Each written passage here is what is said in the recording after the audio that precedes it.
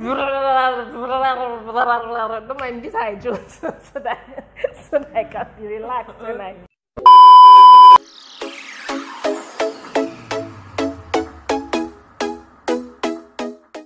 Hey guys, welcome back to my channel. I hope everyone is doing okay today. And today I have another guest. It's my beautiful friend Ella. Ella, introduce yourself. I've already introduced her. It's weird saying introduce yourself. Let me just introduce myself. Hello everyone, my name is Osai Emanuela Nicole. Okay. I'm a proud mom of two adorable kids. Yes. I just gave birth some months ago. So Yes, my son is 4 months she's plus. a hot mama, as you can see. My son is 4 months plus and I have a almost 5-year-old daughter. Yeah. 5 and 2 months. Yeah, that's my girl.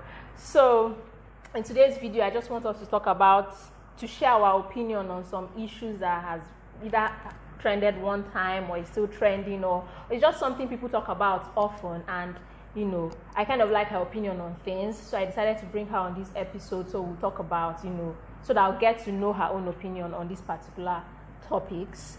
And the first thing I would want us to talk about is, are you of the opinion that marriage is an achievement? I know some people say it's not an achievement, it's just getting married is getting married. Some people say, oh no, it's an achievement. What is your own opinion on it? Okay, for me, marriage is not an achievement. Okay. Because I, for one, I'm one person that marriage has really gotten my way, right? Yeah. Like before I got married, I was a makeup artist. I was a makeup model and a photography model. Okay. Lots of top makeup brands used to use my face for shoots. So I used to get lots of credit alerts. But when I got married, I added weight. Pregnancy came almost immediately. I gave birth, so my life kind of like took a turn, a 360-degree turn.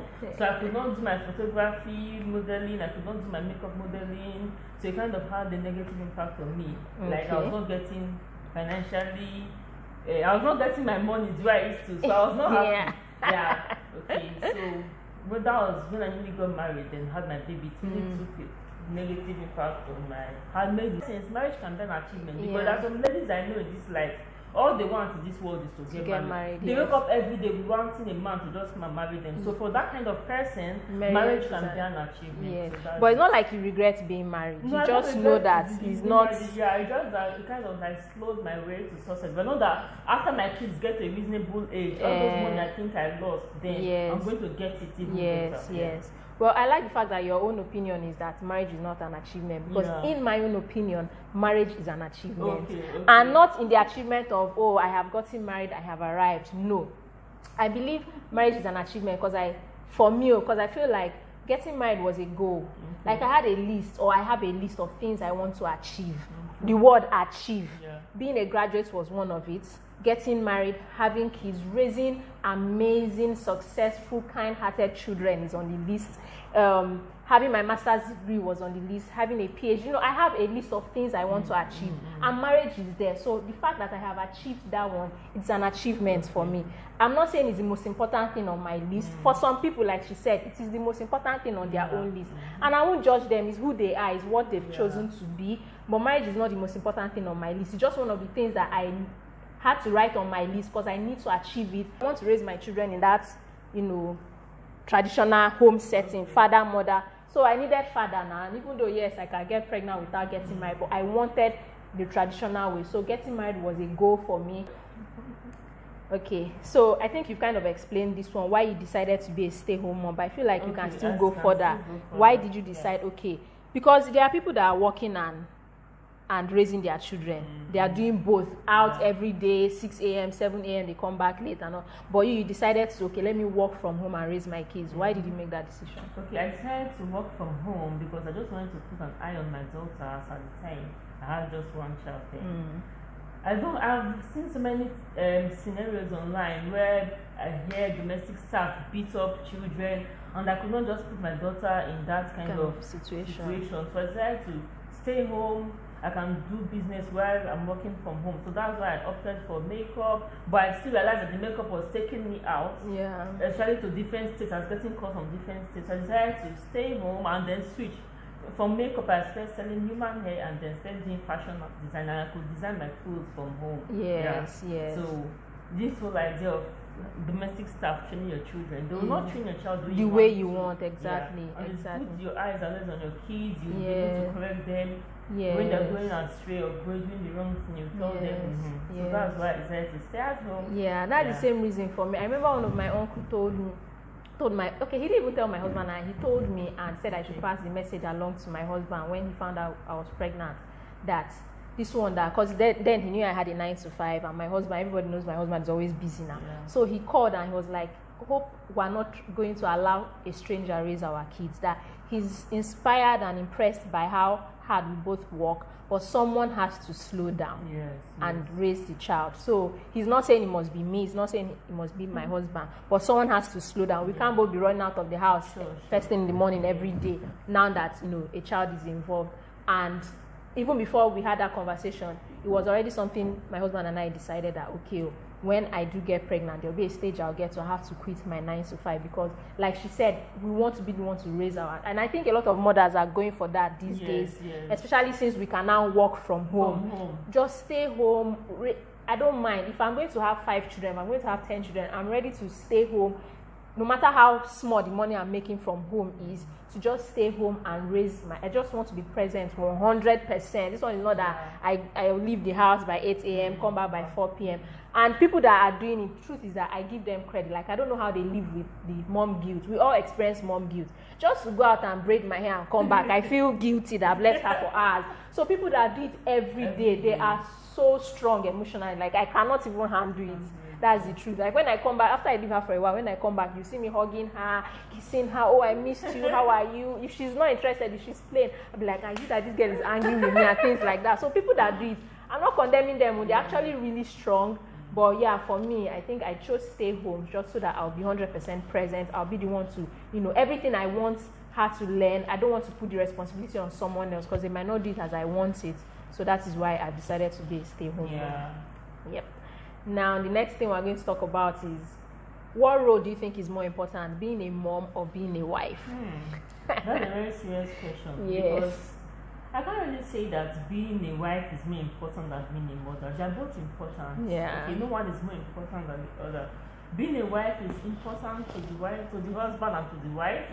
Then the relationship of being a mother is important to be the mother, the child, and even the husband. Because if the wife is not there, the husband cannot take the 100% role of the mother or the children. So I cannot say this one is more important. They're both important. The kind of duties or roles you play to your husband is different from what you play to your children. Exactly. Yeah, it's as if she just took words out of my mouth. The roles are completely different. So I don't think it's fair to compare, because a father and a husband are two different things. So a mother and a wife too are completely two different things. You cannot be a great mother and be a bad mom, and a great mother and be a bad wife and say, oh, I'm too busy taking care of the children, that's why I'm the roles are completely different. So you just have to find a balance, just to play both roles as in your best or the best way you can and all that. So how do you feel about if for some reason now you need to go on a trip? Let's say you need to go on a vacation. Let me make you something enjoyment. You need to go on a vacation and you cannot take your children with you. Are you going to take the offer as you leave your children with your help or anybody and travel? If the vacation is I and my husband, yes, I can leave them with my help, but I will call my mother, I will call his mother, I will call my sister, so it will be complete. And then I'll travel with him and have fun. But because I cannot leave my children for a domestic staff when no other relative is around. I can't. I'm not able to sleep. My heart will just. I cannot do it. No need. But what if your husband is staying? What if maybe it's like a girl's trip? You're going with your friends. Your husband is going to be around. Will you leave your husband with your children and your help? No, I won't, because I have trust issues. I don't know. There's just something about me. I don't trust people. Hey God, no! So finally, I'm not alone. If my husband is gonna be at home, I will not leave my child or my children for him and my house help. I will still call my mother and my husband's mother and my sisters. So it will be complete. So everybody will have an eye on it. You have an eye on this person, and have an eye on you. Yes. I think it's almost the same thing for me. Like, right now, it's only my mom and my mother-in-law I can leave my child with and travel. I cannot even without help, I cannot leave my child with my husband, and this is why. My husband treats Nora, a 16-month-old, like she's 5.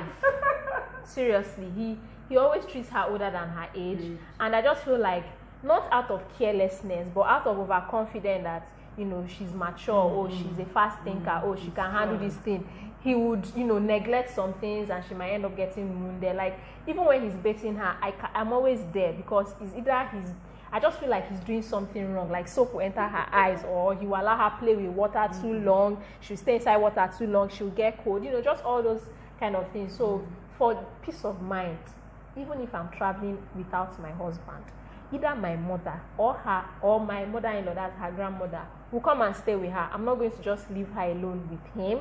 Then it's the same thing if both of us are traveling. But the truth is, at this age she is, if I want to leave her anywhere with anyone, I'll still prefer to leave her in this house that she's used to. Yes, I feel like taking her to a different place might just, because she's already used to things here. She knows where some certain things are. So to now take her to a different place, now I prefer for them to come here and stay with her than taking her there. Then another thing I want to talk about is this popular saying, your money is our money, my money is my money. What's your take on that? Hey God, that was a very funny one. Okay. My husband knows that his money is our money, Then my money is my money, but I will still do some things, and that's how I've been doing it. Okay. And that's how we even say it. And Juju, when are we expecting that money? It is money we're talking about, but it's our own. Yeah, so his money is our money, but my money is for me, but I can still. Yes.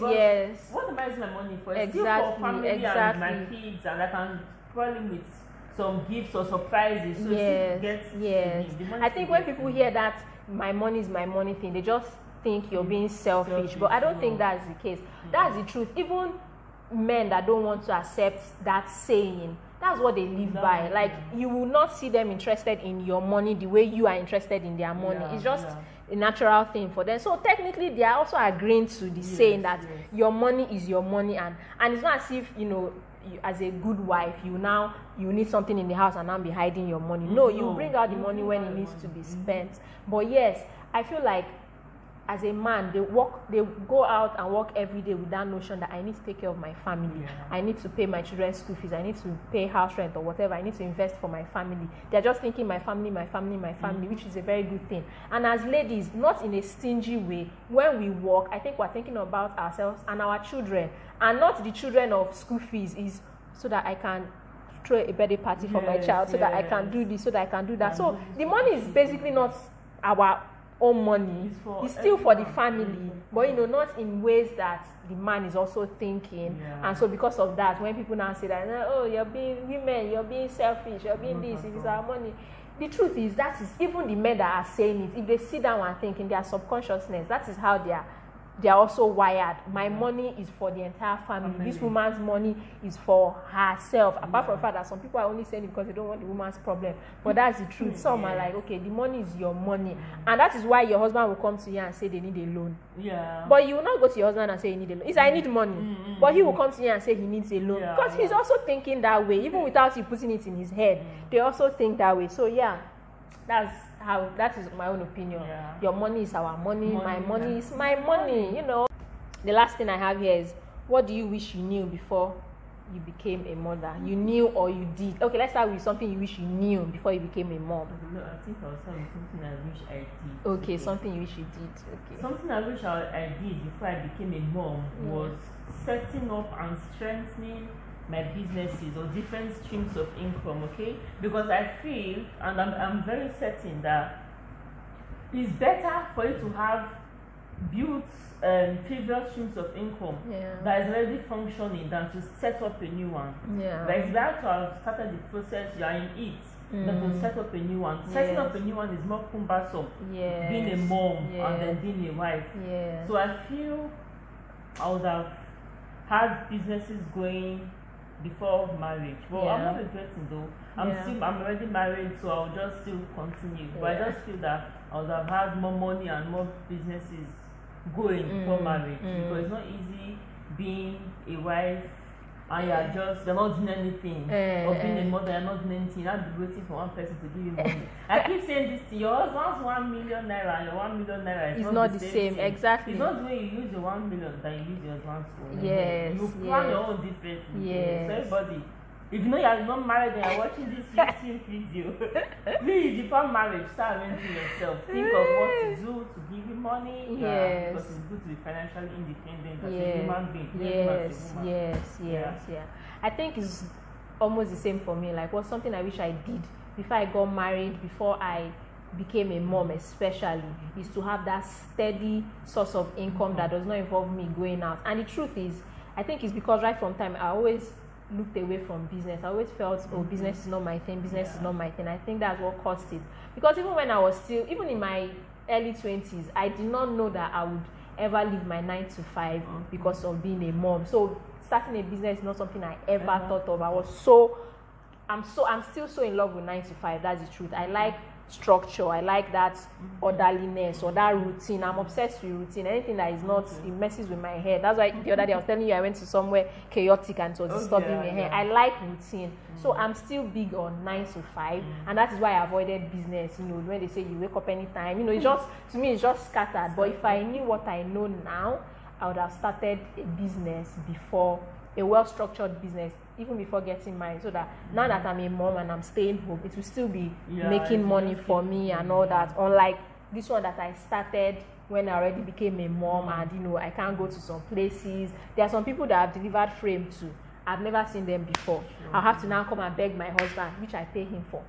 Come and beg my husband to go and help me do delivery, to go and help me do pick up and all those things. So it makes it really difficult. There are some people that would want to see me. Just the fact that they cannot see me, they are no longer interested and things like that. So yeah, I think that's something I know I would have done before getting married or becoming a mom. So guys, this has brought me to the end of our video. I hope you enjoyed it. I hope you learned something. And like she said, please, if you're not yet married, set yourself up properly first. No matter how small, make sure there's a steady income that you make or that you're making before you get married, so that once you get married and kids start coming, it will just keep flowing and all that. And I wish you good luck. I hope you marry someone, you know, good and worth it, because some men will just come and block that source for you because he wants you to be completely dependent on them. So guys, thank you so much for watching. Please stay safe. I know the cases are rising every day, so guys, please stay safe, wash your hands, wear your face mask, and see you in my next video. Bye.